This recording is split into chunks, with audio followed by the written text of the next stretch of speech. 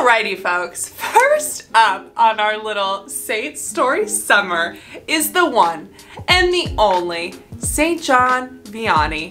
What a guy. What a real champ. From a very young age, his life dream was to be a priest because he saw them as heroes, and I mean, same. However, as you and I may know, just because you have a dream doesn't mean it's all smooth sailing.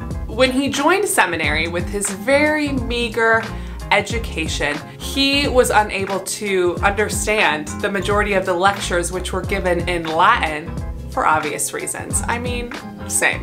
So as one does when you can't understand anything that you're being taught, he was forced to drop out of seminary. But later on, he was determined and inspired by the Holy Spirit to seek out private tutoring to make his way through the seminary.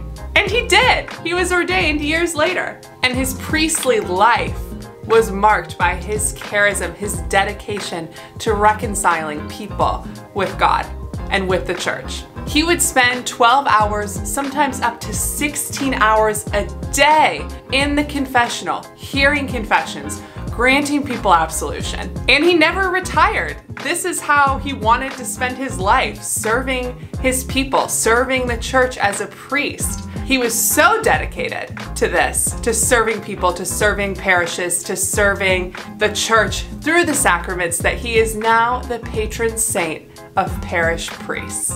So, if you are looking for a little way to celebrate St. John Vianney on his big day, I have two suggestions. One, always and forever, go to confession.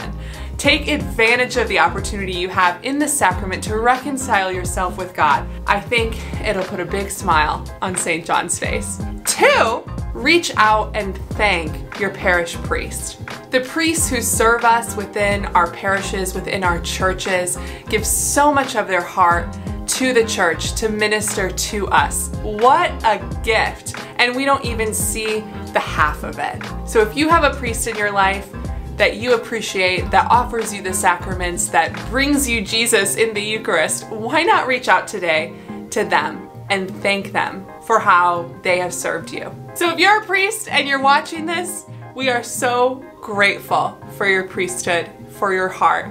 Thank you for sharing Jesus with us. St. John Vianney, pray for us.